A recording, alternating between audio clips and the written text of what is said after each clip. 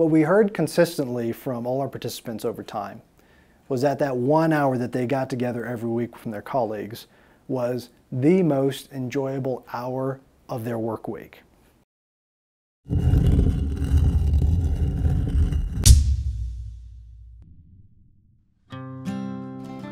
So would you say there's no but? There's no but. So, None of them was any ABT systems. so just adding them on.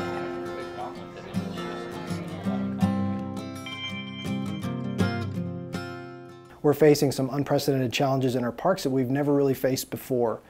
Things, of course, like climate change, unprecedented rates of invasive species, the loss of night skies. And these are really complicated stories to tell. And we have a renewed need now, as we enter into our second century of stewardship, to understand the power of story and harness it for the protection of these special places. I first heard about story circles after I heard Randy Olson was coming to our building, and quite honestly, I thought it was more of a learn how to write situation, and I'm really glad it wasn't that.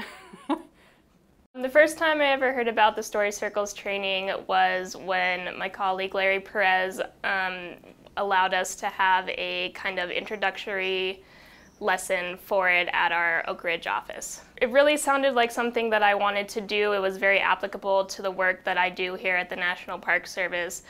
The narrative training, as we were pitched originally, was that it was almost akin to going to the gym and working out on a regular basis. I can tell you that is absolutely correct. It is demanding. In some cases, it is draining. In some days, it's exhausting, but you walk out of there stronger than when you came in.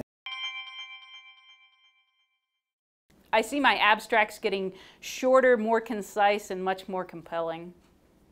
I've seen the ABT very useful. Sometimes, it helps me with writer's block a lot, so I just kind of work through the process, and I usually end up with something that I'm really happy with, so it's been great for me.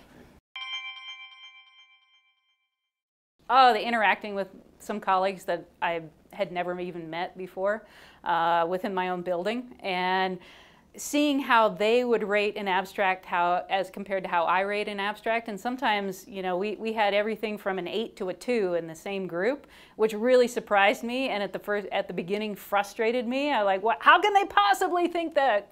But by the end, we were starting to think very similar from an ABT standpoint.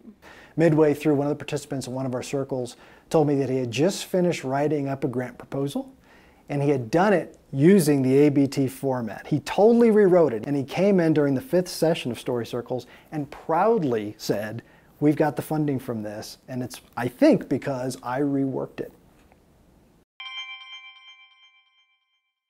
I see my own writing has changed quite a bit. The most important time that I used it, we were trying to summarize our research findings for elk at Rocky Mountain National Park, and we needed a very short, brief, grabbing type of a paragraph to make sure that the decision makers were going to fund our research for the next couple of years. And I almost fell off my chair when the Chief of Resources read it, and he's like, "Great, I have no questions." I'm like, "What?"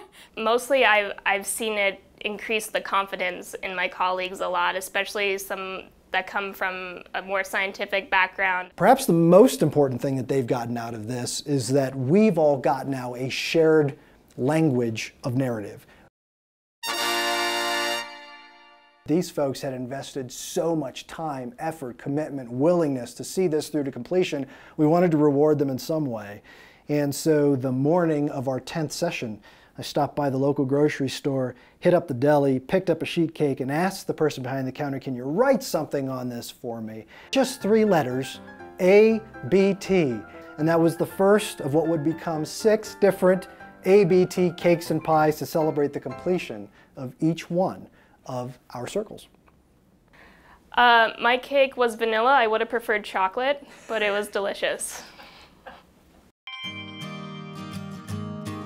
Very much does, and stories maybe they're the beginning.